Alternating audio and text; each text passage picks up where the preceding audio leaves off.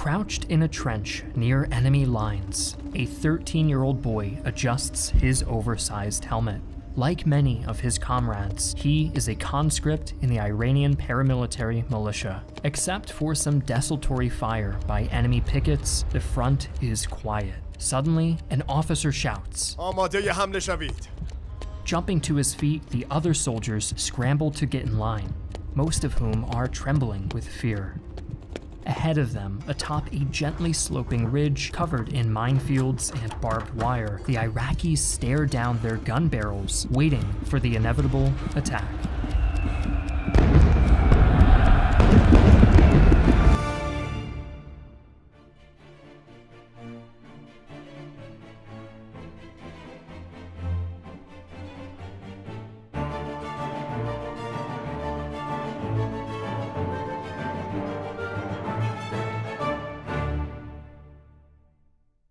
Sadly, the situation faced by the boy and his fellow conscripts will be a common sight during the brutal conflict between the Provincial Revolutionary Government of Iran and the military dictatorship of Iraq.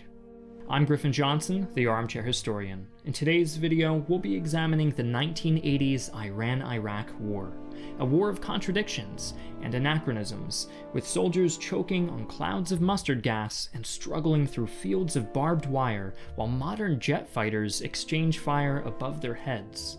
And yet, for all of its bloodshed, this deadly conflict will end in a frustrating stalemate.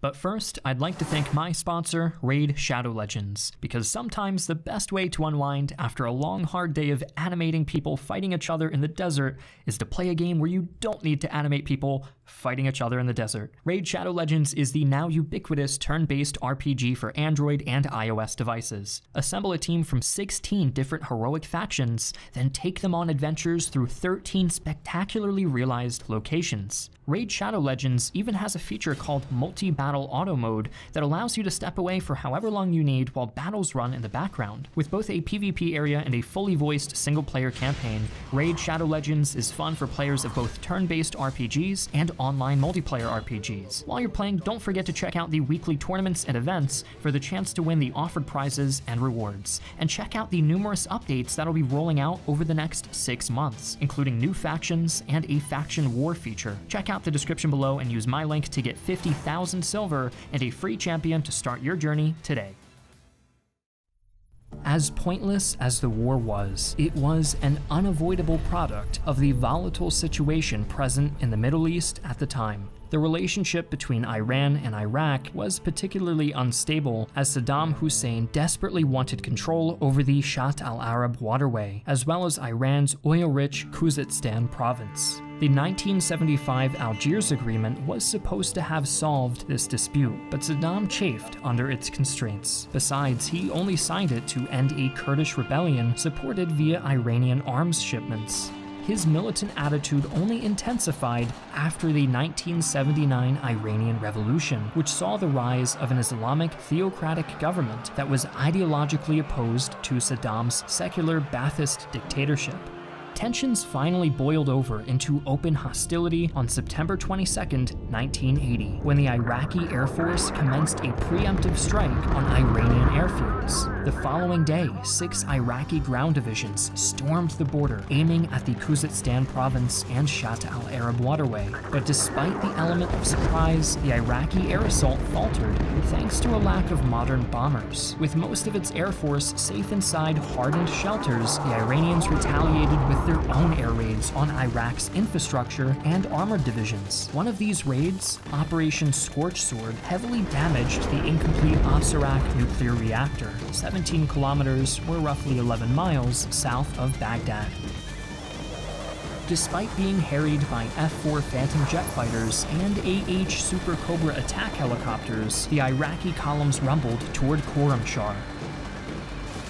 Here, their advance stalled, bogged down by intense street fighting that produced 7,000 casualties on both sides, including 200 Iraqi armored vehicles. Although a tactical defeat for the Iranians, a 49-day battle delayed the Iraqi advance long enough for 200,000 Iranian volunteers to reach the front lines. By early November, the sieges of the Khuzestan province had set the tone for the rest of the war. Denied a decisive victory, Saddam ordered his forces to halt and consolidate their gains in December. On January 5, 1981, Iran launched Operation Nasser, or Victory. 3 massive tank columns smashed into the Iraqi defensive lines around the besieged city of Dezful. Although intended as a surprise attack, the Iranian forces were spotted by observation planes as they crossed the Karsh River.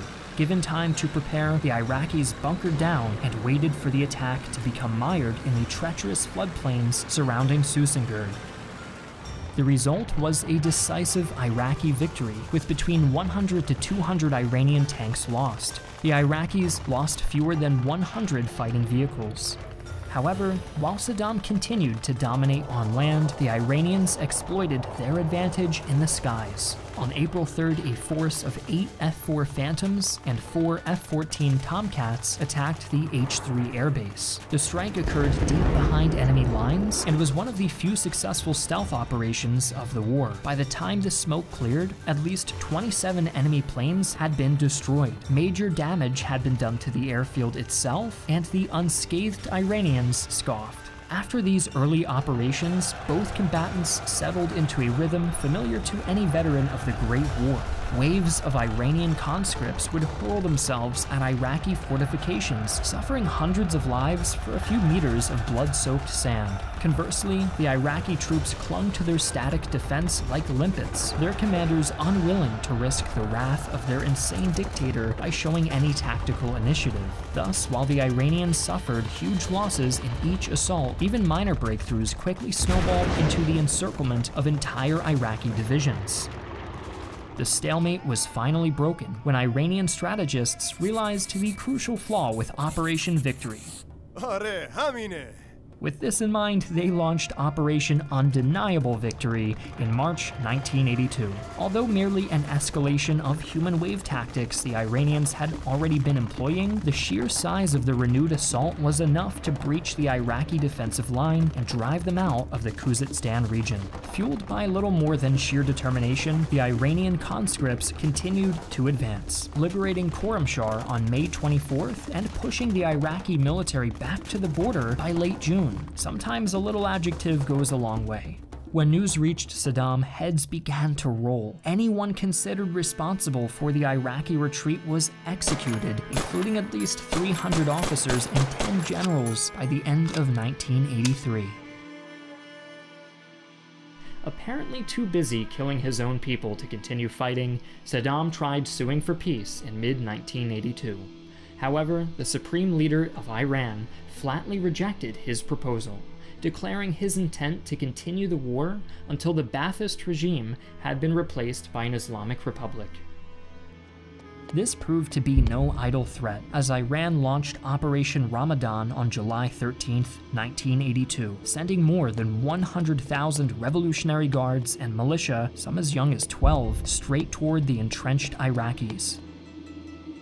At first, their fervor proved a match for machine guns and artillery barrages, but quickly faltered against the vast clouds of tear gas the Iraqis deployed in clear violation of the Geneva Convention. Although it temporarily secured a 50-kilometer or 31-mile stretch of Iraqi territory, Operation Ramadan ultimately did little more than send 20,000 men to their graves alongside 400 armored vehicles. The Iraqis meanwhile lost about 9,000 soldiers and at least 700 vehicles. Sadly for the troops caught up in this slaughter, neither side was willing to compromise. Iranian propaganda painted the war as a righteous jihad and a test of their nation's devotion to Allah, ensuring a near-endless wave of fresh soldiers to replace the hideous losses they were suffering. Iraq, meanwhile, began receiving large supplies of war materiel from the Soviet Union and other countries, allowing Saddam to continue his belligerent attitude in spite of a rising economic crisis. Convinced they could replicate the success of Operation Undeniable Victory, Iran continued their assaults throughout 1983 and early 1984. But out of 7 major offensives, only 2 were strategic victories. On the other hand, Iran still dominated the air war despite having fewer than 70 operational aircraft. As human waves continued crashing impotently against the Iraqi defensive line, Iranian strategists grasped the need for a new approach. Lacking the equipment to assault Iraqi strongholds, the Iranians began probing for weaknesses along the enemy lines, taking advantage of favorable terrain whenever possible.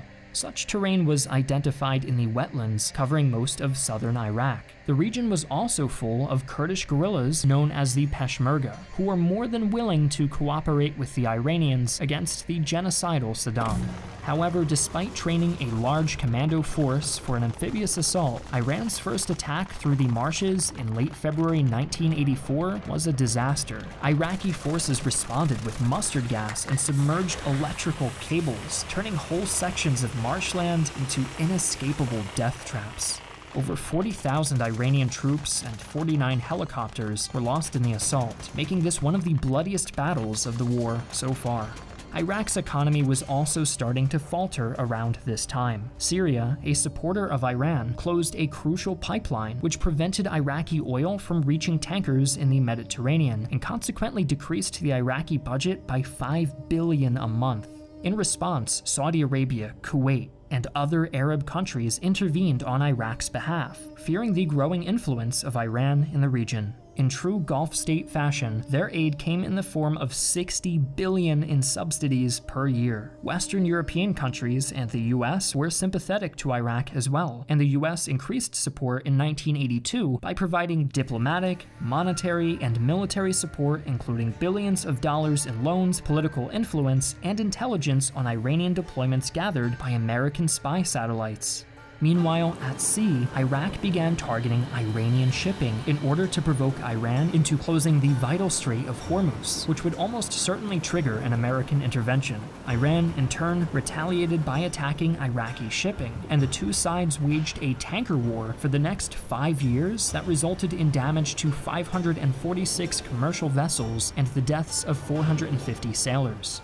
Unable to conduct offensive ground operations, Saddam Hussein ordered the Iraqi Air Force to begin bombing civilian targets in Iran. Between 1984 and 1988, 5 large-scale air raids racked up a civilian body count in the tens of thousands. To counter these atrocities, Iran developed a highly sophisticated air defense network combining interceptors and surface-to-air missiles, successfully downing many Iraqi aircraft. Iraq then started employing Soviet-made Scud missiles and domestically manufactured Al-Husseins. While notoriously inaccurate, the Al-Hussein possessed a 1,102-pound high-explosive warhead and a 400-mile or 643-kilometer range, making it a potent terror weapon. During a 7-week period in 1988, Al-Husseins killed 2,000 Iranian civilians and injured 6,000 more. Unwilling to let Iraqi aggression go unanswered, Iran purchased Scuds from Libya and launched them against Baghdad. Back on the front line, Iran finally won a major victory in the First Battle of El Fau in early 1986, severing Iraq's access to the Persian Gulf. Saddam's forces countered by seizing the city of Mehran in mid-May, but the enemy recaptured it in June. Desperate to avoid further incursions, Iraq adopted a dynamic defense strategy that enlisted the support of the entire civilian population. Male university students were drafted into the military in droves, and civilians were ordered to clear marshlands and help construct static defenses. Vast quantities of foreign equipment poured into Iraq as well, and Saddam was able to expand his military to 600,000 men, making it the 4th largest in the world.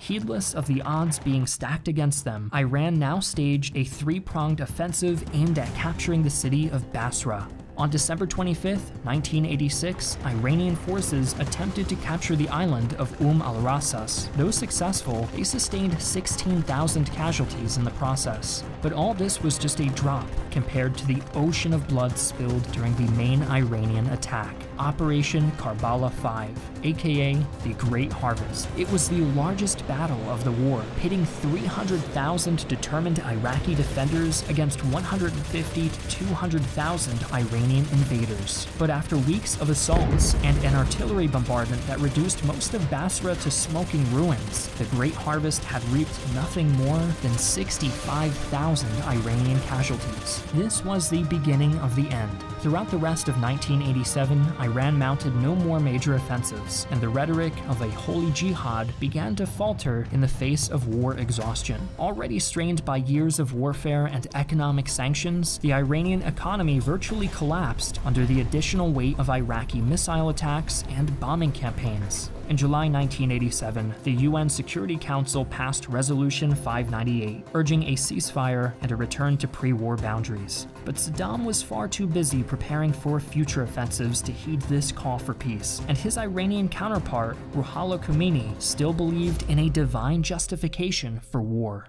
Ultimately, for Khomeini, no amount of zeal for Allah could save the Iranian forces from defeat at the Second Battle of Al-Faw in mid-April of 1988. Spurred by their victory, the Iraqis initiated Operation Trust in God on May 25th. Over the next 2 months, Iraqi forces won a series of victories, inflicting 32,000 casualties on the Iranians while sustaining only 5,000 themselves, and captured vast quantities of equipment.